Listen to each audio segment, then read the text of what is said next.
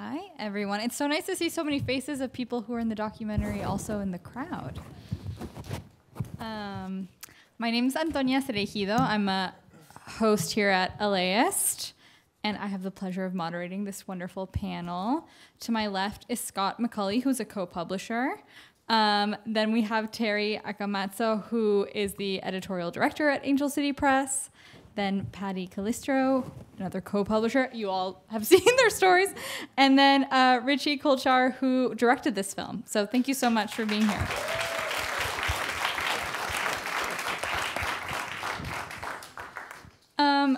Richie, I wanted to start with you. How did you get involved on this project? How did Angel City Press enter your life?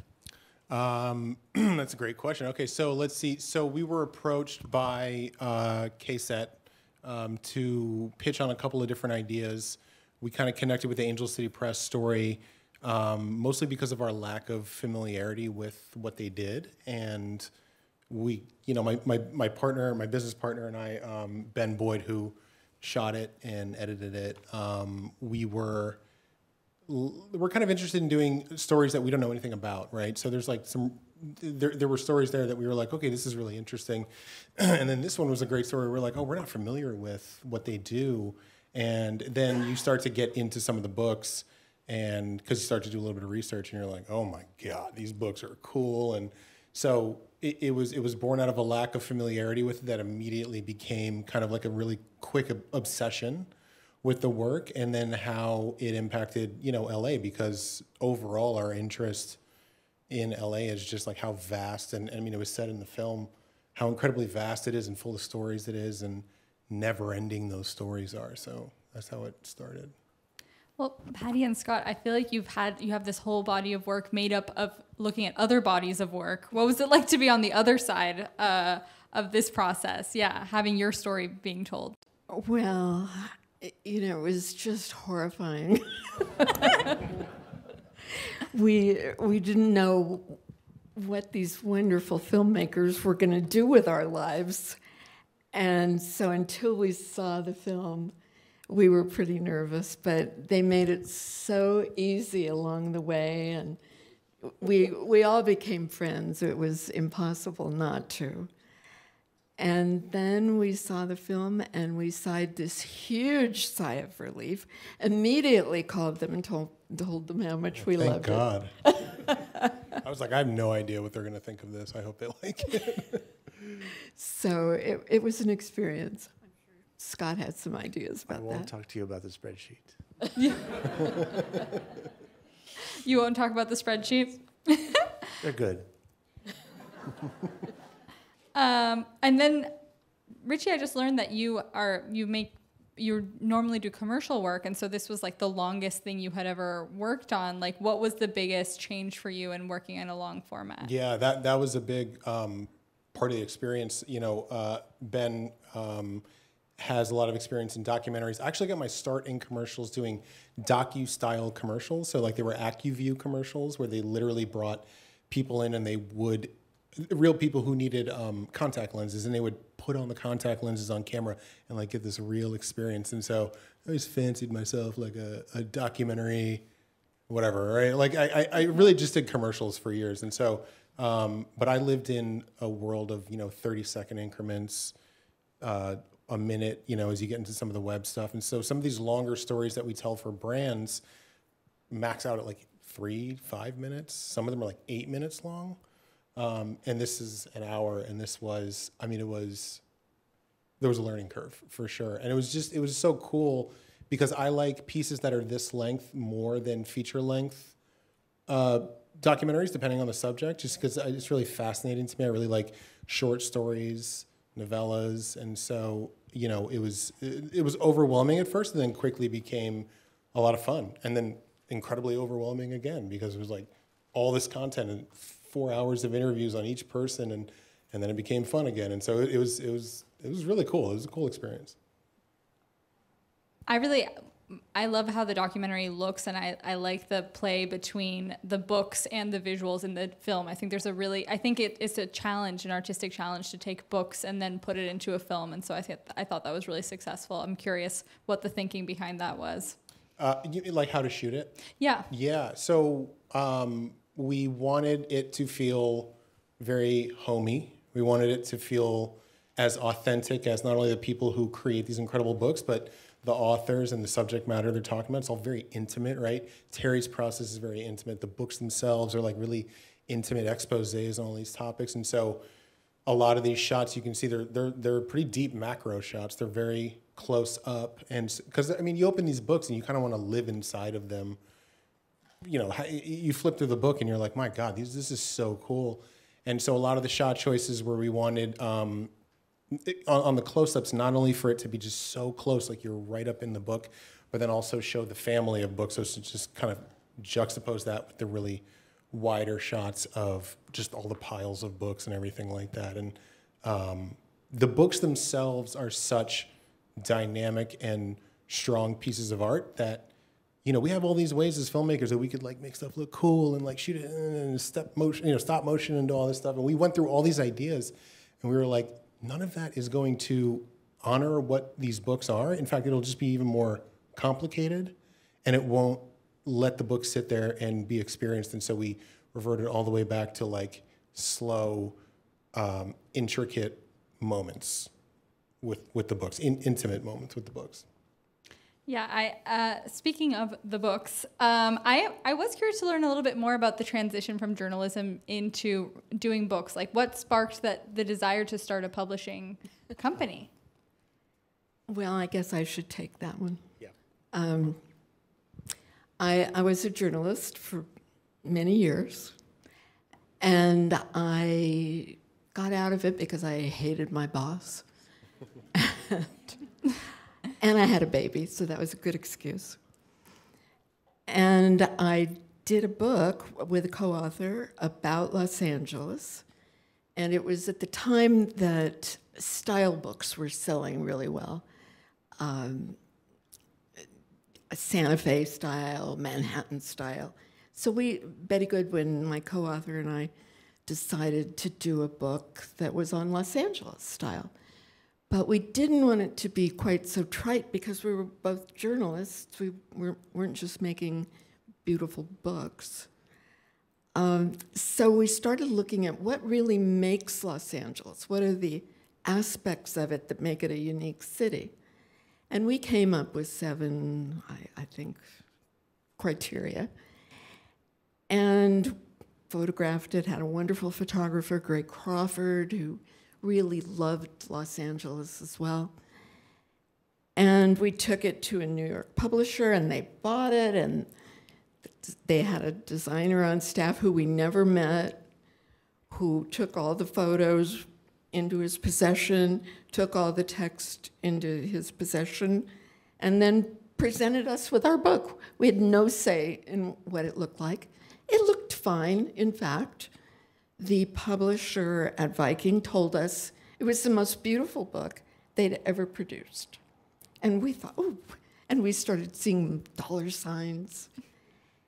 And then when it went out for sale, I ran to every bookstore, and it wasn't there. And I thought, shoot, what is going on here? So I called the publisher, and I said, you know, I went to Dutton's Books, and I went to Rizzoli Books, and our bookstore, and our books weren't there. And he said, well, you know, this is why publishing doesn't happen so much in Los Angeles, because nobody reads in Los Angeles. Well, I had just read that per capita, Los Angeles sold more books than any other city in the United States. So that was, there you go. That was, yeah. And it turned out that the salespeople didn't like to sell things about Los Angeles. So that was about the time that my husband, who was a tech guy, started talking about desktop publishing. And I said to Scott, you know, oh, and so they ended up selling 5,000 copies of LA Inside Out, which was, you know, now I look back and I think, that was pretty good. But we were expecting 35,000. And so I said, we could sell 5,000 copies of a book with our hands tied behind our back.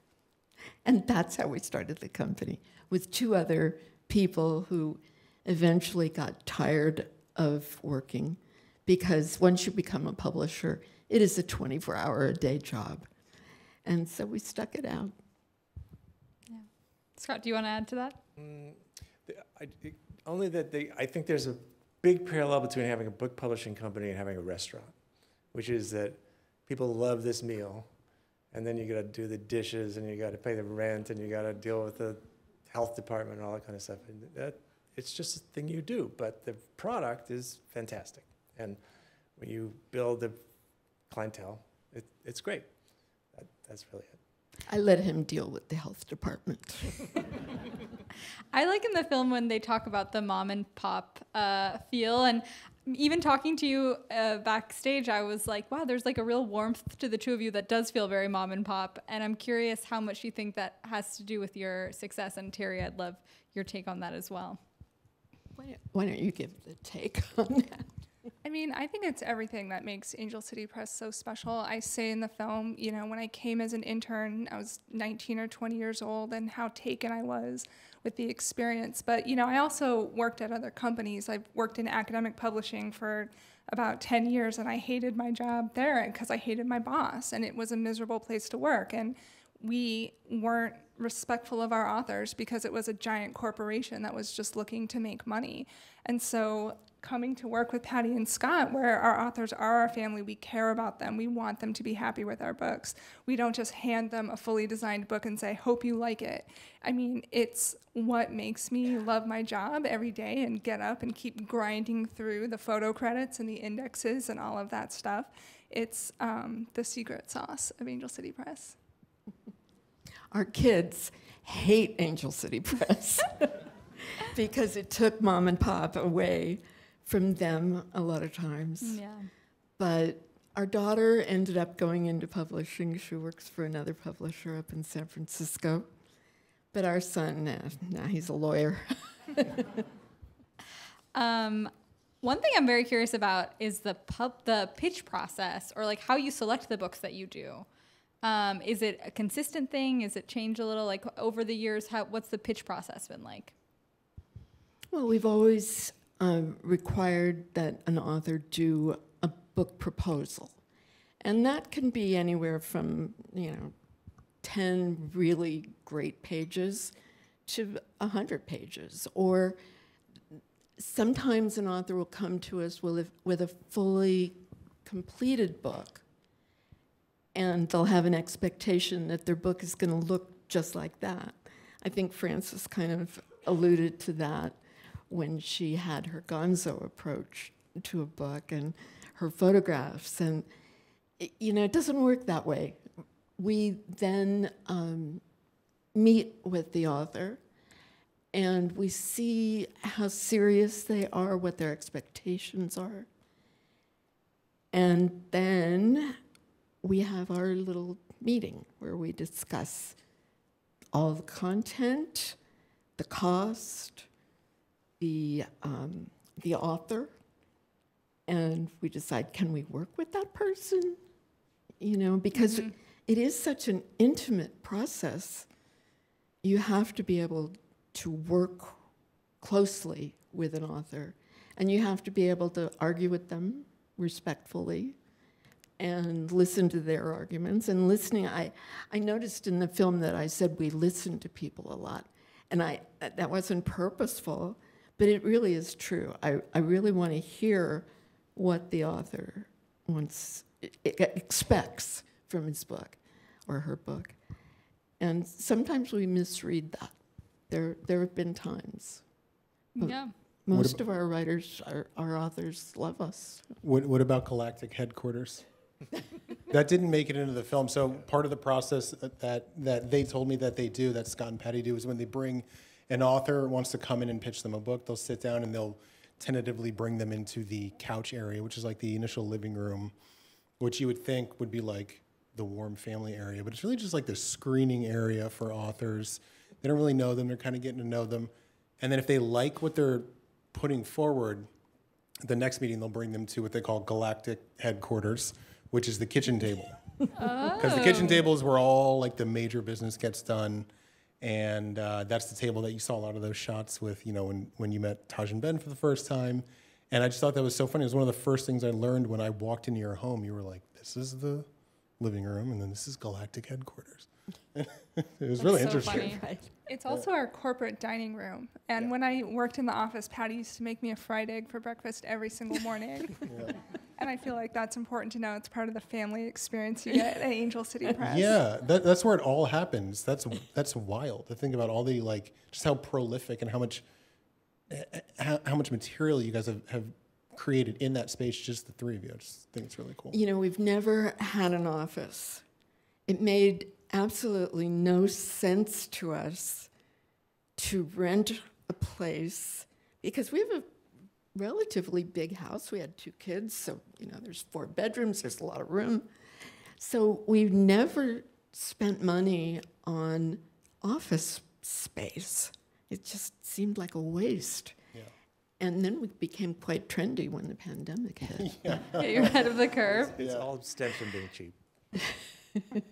Terri, where's the new galactic headquarters going to be now that they're retiring? I think I'm going to continue to work in Glendale, the jewel city, and continue to work out of my house with an office in the library for meeting with authors. I'm not going to bring authors into my kitchen table until they've really passed the test. You got to master the fried eggs, too. Yeah, I haven't quite mastered the fried egg. Have you retired or? No. Not yet. Not yet. We're still working, but it will be our retirement. I can't talk about it, though. I can't talk about retiring yet. You know, you do something for 32 years and love it. It's a very hard transition to make, but thank God for Terri. I have been trying, Paddy too. Paddy's better at it than I, but, you know, to move away from the day-to-day process. You know, 3 years ago, we moved 2 trailer loads of books that were stored at a warehouse in downtown LA to our publishing partner, distribution partner, Gibbs Smith in Salt Lake City. And that was in anticipation of the library, because we knew the library was not going to ship books out of their garage, which we had been doing for 20 years. And that has worked out great, but those are the books that go to the paying customers, the bookstores, all the Amazons and Barnes and Nobles and the independent stores and gift stores. But the books that go out for promotion, we still do ourselves. It's still out of our garage. I'm still doing that. And the books that are ordered online, we do that. And it's an interesting thing to contemplate not doing that, because after I got used to shipping books, knowing exactly how much internally how much sold. It'd be like being the only cook in a restaurant. Yeah. Like, you know, how many of that you bought, and when it was time to do this, and like, oh, we should reprint this. Like, no, it's not moving fast enough. You know, we're not going to reprint it. But now we have to actually look at numbers that come weekly from the distributor, and it's a little more disconnected. And so the next shift is going to be more than just handing over the quote unquote corporate assets, and the physical assets are just going to be, you know, the distributor will be used by the library. It's the same as we have now, but it'll be like much more about this day-to-day process stuff, because that's not Terri's job, and so somebody's going to pick that up. So we shall see. The library will do what it's going to do.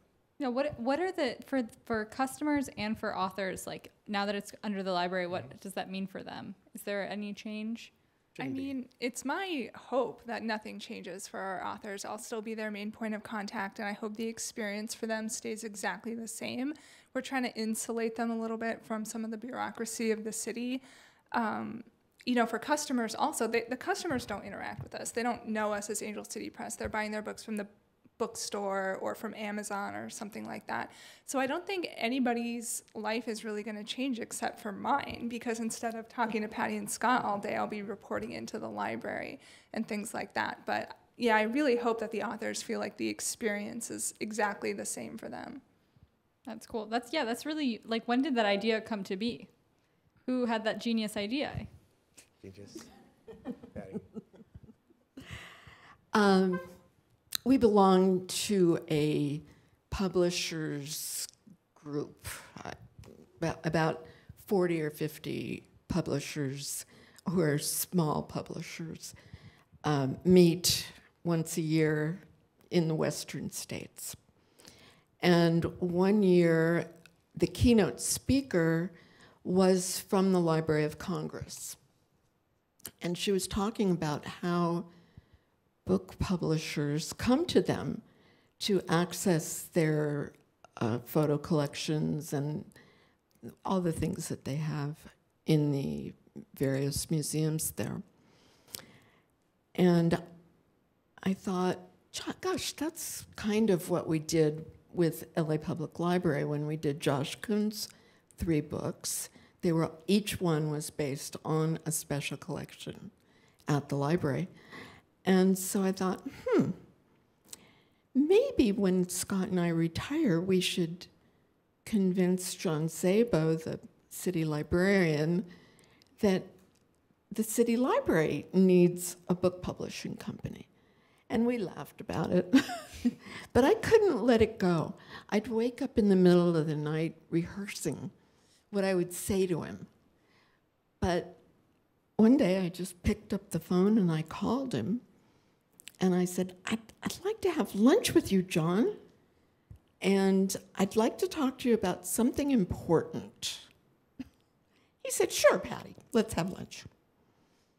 And I just said, Scott and I really want to retire, and we don't want to sell the company for the reasons that we spoke about in the video. And so how would you like to have Angel City Press? And I just kind of held my breath. I had no idea. And he said, I think that's fabulous. Oh, wow. That's great.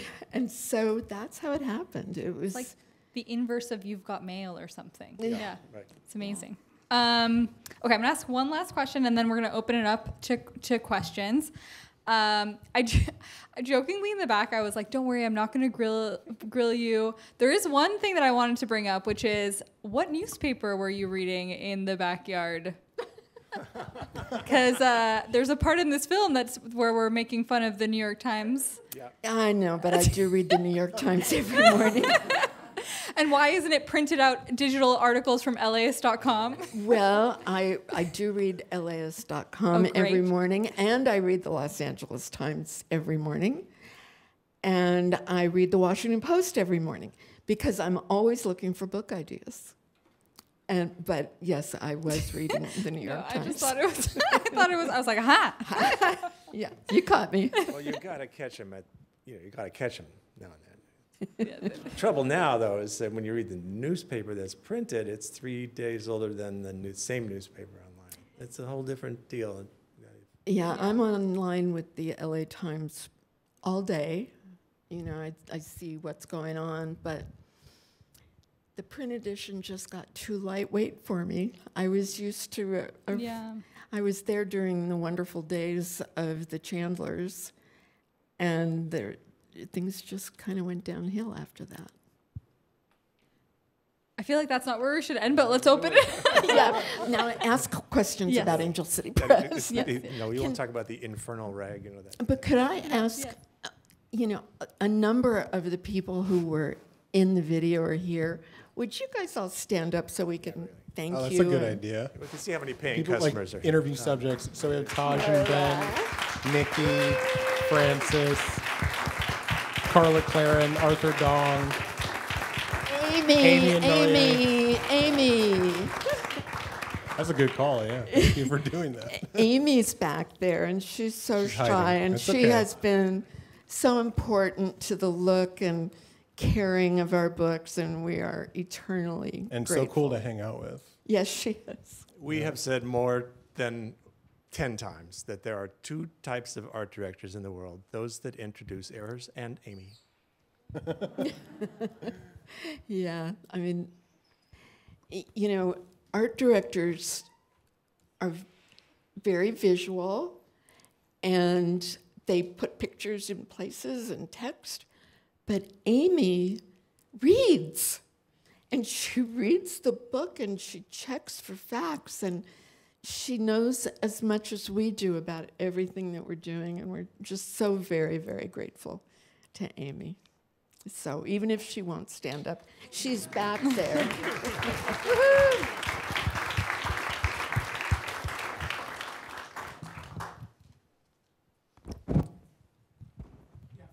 They're coming with the microphone. I just wondered who made the incredibly difficult editorial decision about which of your wonderful writers and books to focus on in the documentary, and are there equally incredible scenes that are just kind of left on the table? Was it a question of availability, or just how were those judgments made? Right. I mean, what a great question. There are so many books that we could have chosen. In fact, one of the ones that we wanted to highlight was it Brown Acres? Yeah. Yeah, about the LAist city sewer system.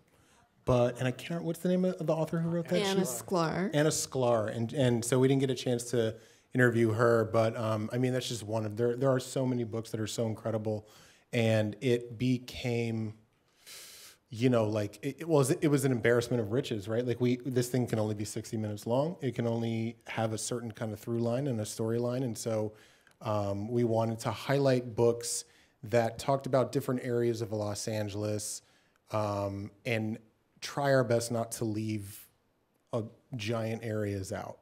And I feel like no matter how you make that decision, no matter what you choose across, 5 or 6 books over the course of a 60-minute piece, there's going to be a lot of regrets. There's going to be a lot that you want to put in there, and you just can't do it. And so this was a good example of just the number of people that we could have interviewed, the number of authors we could have highlighted. I mean, there were so many, and so it was a tough decision. It was a hard one. Terri, do you want to add to that? Well, obviously, we wanted every single one of our authors to be in this film. Yeah, we have a 300-hour cut. Yeah, and so it's been a little bit awkward sometimes to, this film is out, your book's not in it. So that was definitely all Richie, but one of the really big, just to be clear. That's fine, just blame it on me. Yeah, it was all him. We really pushed for you. But one of the joys of doing this documentary is that it really coincided with the development of chaos theory. And so we were able to kind of film the whole process with Taj and Ben of doing the art and doing the design and, looking at the proofs from the printer and stressing out about that holographic foil. Yep. So it really was able to show so much of what we go through in making a book with one author team, and that was a real joy. I just want to point out that Ben Caldwell is featured in another great Artbound documentary about the LA Rebellion, and he was here a couple weeks ago on this stage, and he's like an Artbound hero. So yeah, it's cool. That's awesome. How did the foil come out? The foil came out pretty nice. The foil looks amazing. It was absolutely true. It looks amazing. You have to check it out, everybody. So cool. And makes a great Christmas gift. Yes. Hanukkah gift. Whatever. Birthday gift. Nikki said from my store. From Octavia's bookshelf. Yes. Another question? Over here.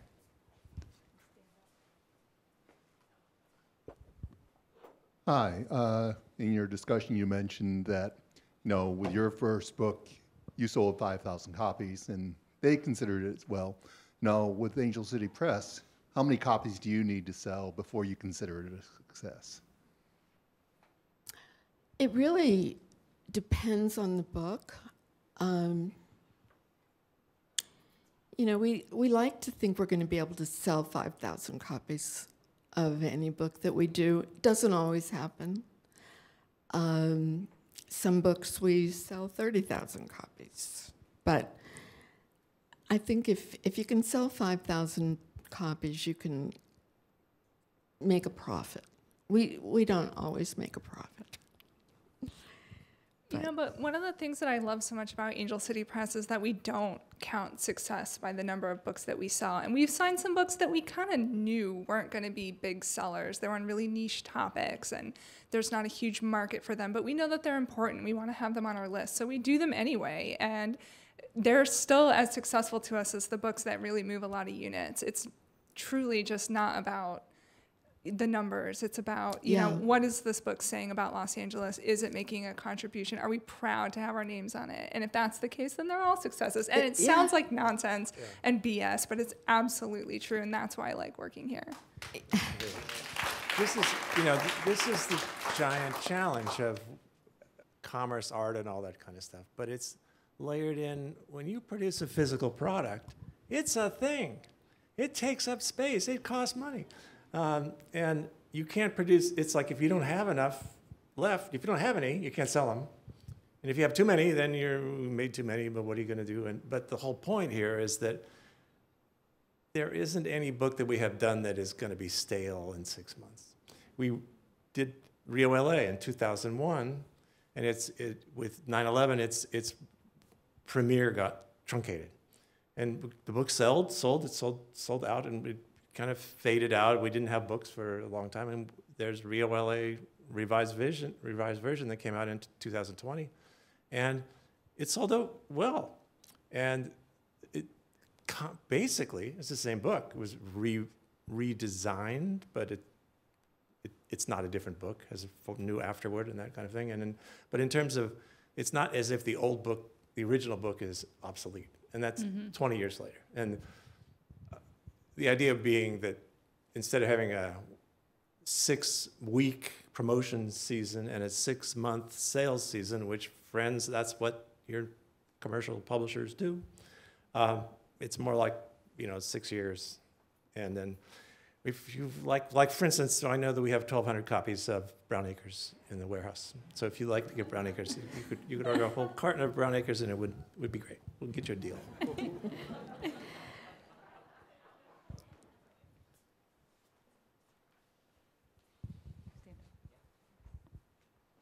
Hi. What has been maybe the most heartwarming or proudest moment that you've had over the course of your time with Angel City Press? Oh, that's a tough one. Or just one of them. I thought of an answer to that question the other day, and now I've forgotten, and I'm completely speechless. I think that watching that video was really one of the most heartwarming moments for me, because, you're so involved every day doing a project and then doing the next project and doing the next one, and you never get a chance to really enjoy each one. And so that was really very wonderful. And even tonight, now this is the 4th time I've watched it, I noticed something totally different. Oh, God. We have one of our authors, Carla Claren, sitting over here.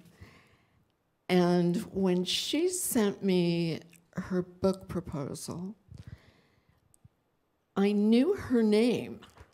And I knew her name because I had seen one of her paintings. She wrote LA Painter, which you saw many times. And I knew her name. And her painting in another book that we had done was my favorite painting.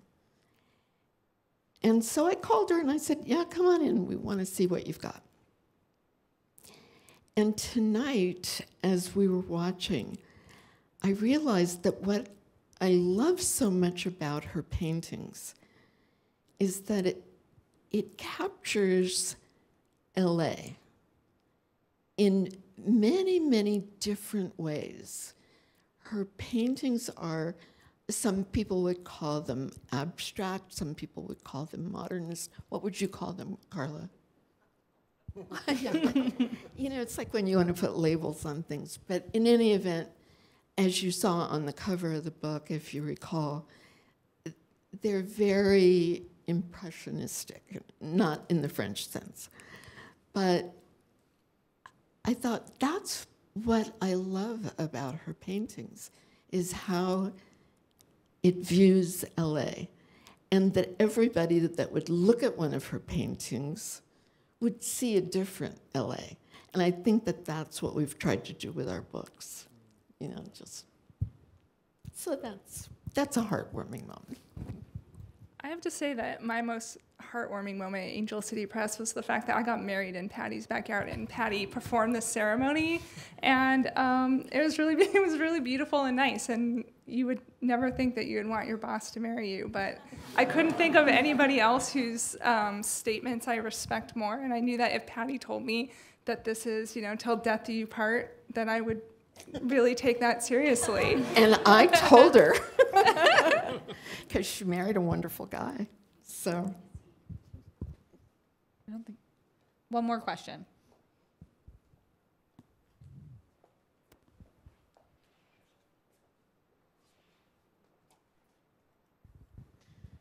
Thank you.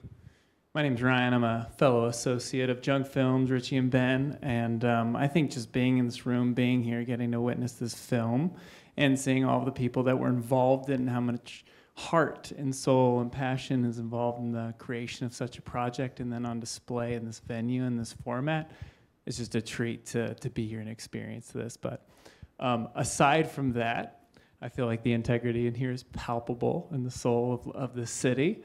But it's a two-part question, so hopefully that's all right.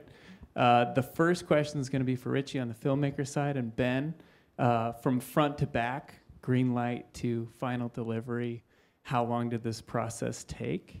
And the next question is really for our publishing friends, kind of what, with this digital world that we live in now, that ever-changing landscape of, you know, what's to become of the book, this physical piece, this thing that we get to touch and hold, will probably never change. But how do we get ahead of a market or find success financially? From a spreadsheet guy to another, maybe you're the best one for it, but that's what I have. Thanks. Ryan's an AD, so he's big into spreadsheets. You guys should chat afterwards. How long did it take? I think it took, 6 months? Or something like that. We had a little bit less time. I believe like the producers, Nick and Angela and their team, and with Marley, they were looking to assign filmmakers to certain stories, and I think we ended up starting later than most people, so I think people have a little bit more time typically. And so it was 6 months. I think we shot for 22 shoot days, which was a lot more than we intended. But there was a lot. The story changed over time. The story started out, let's do a story about the history of Angel City Press and a little bit about how it connects to the community of Los Angeles. And then over time, we really decided that this story really is about all these authors and their love for the authors, and then how all of this reflects back to LA and vice versa. And anyway, so it felt like, 6 years, and it took 6 months. And it was a wild experience. So it was pretty quick. It's a pretty fast timeline, I think, for a 60-minute piece. I think that what you just said was the most important thing, because, you know, a publisher is only as good as its authors. Mm-hmm. We can make beautiful books, but if we don't have beautiful material to put into it, and that's what Scott and I were so pleased about when the film came out, when we saw it, because we thought, oh God, what are they going to say about us for an hour? Yeah. But you talked about the books, and the content of the books, and the authors were able to express themselves, and that's what we do.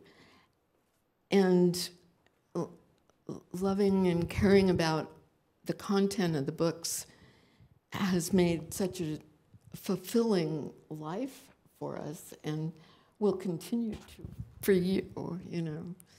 But that was the essence of what made it a great film, from my perspective. That's great. Thank you. Yeah. The second part of the question, I'll try to take it in and not talk a long time.